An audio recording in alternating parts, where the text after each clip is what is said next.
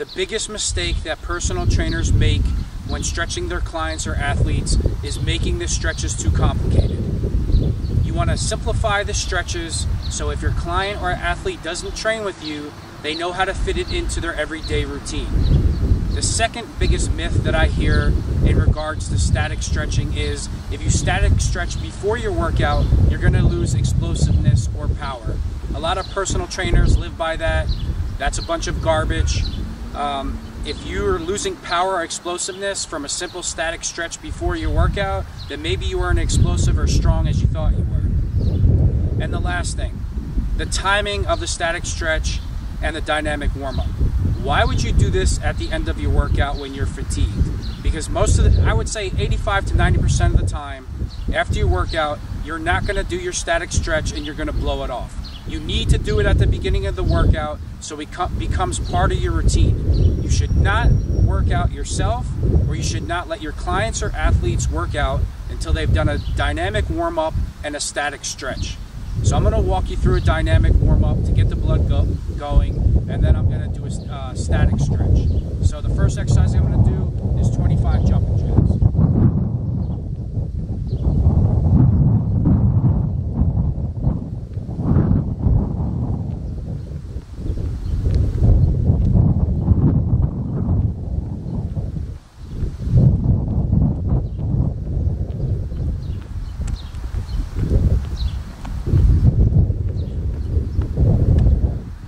This next exercise is touch your toes, touch your hips, touch the sky.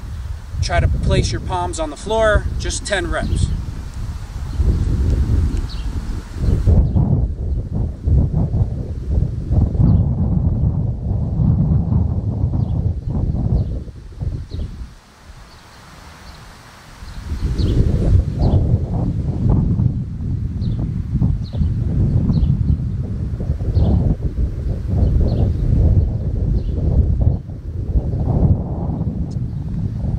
Arm circles to the front and arm circles to the back, 10 reps apiece.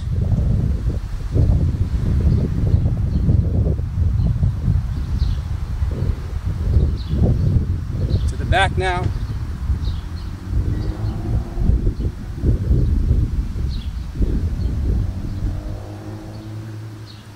Now this stretch is for your pec. Just hold on to something. You got a pole right here. Stretch, hold it for 30 seconds.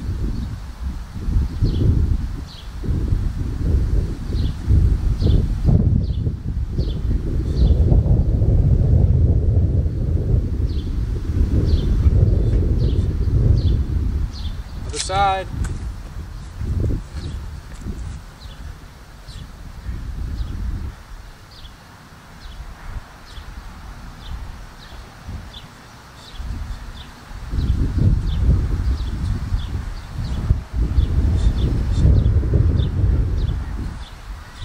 Next, I'm going to kick my foot to my hand, 10 reps on each side.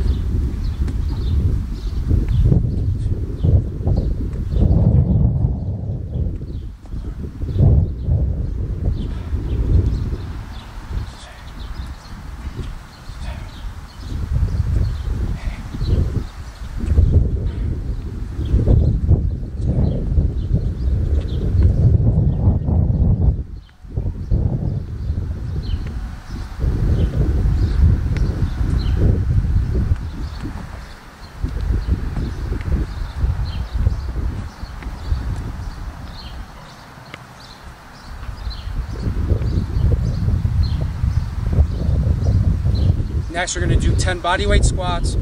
I'm going to face away from the camera so you can see how deep did I go into the squat. Also, you want to have your feet pointed out a little bit. You want your knees to break outwards and not down in front of you. And make sure you get as deep as you can. I keep my hands on my hips to keep my chest up and to be able to breathe.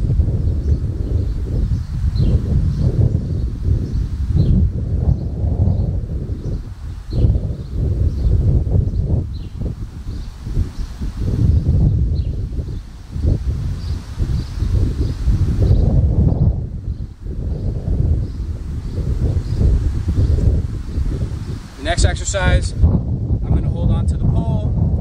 I'm going to kick my foot out. I'm going to try to keep my leg as straight as possible.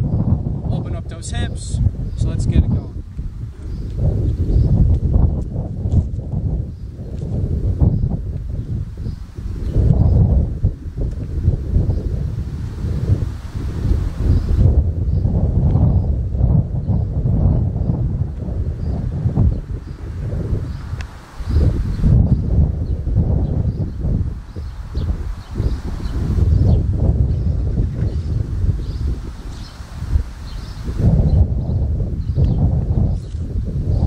Reminder, that was 10 reps on each leg. So now we're going to do some static stretching. The first stretch I'm going to do is a quad stretch. I'm going to hold it for 30 seconds on each leg. Make sure you hold on to a pole, hold on to something. I'll stand from the side.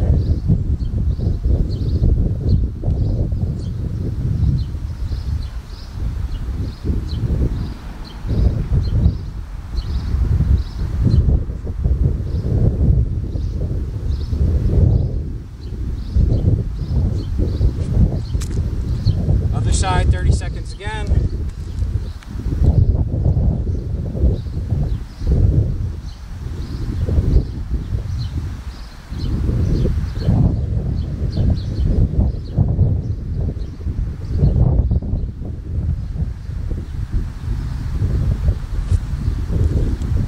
Now this next stretch, it's pretty much a groin stretch. It's just a split.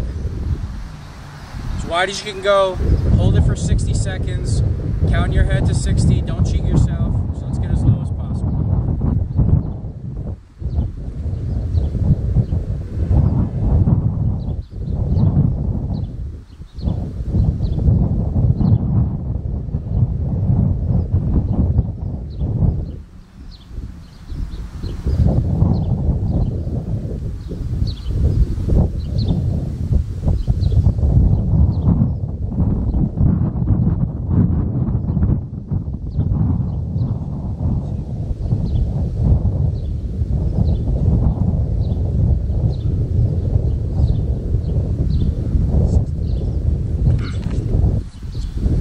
Okay, on your butt.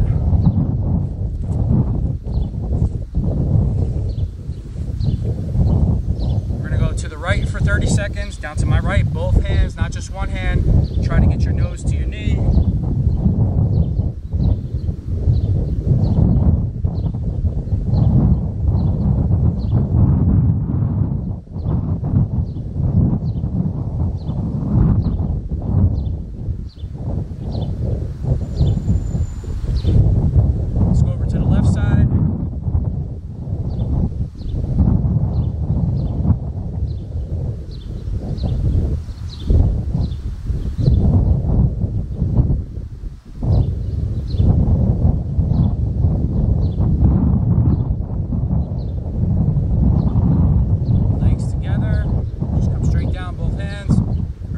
Seconds on each leg for everything.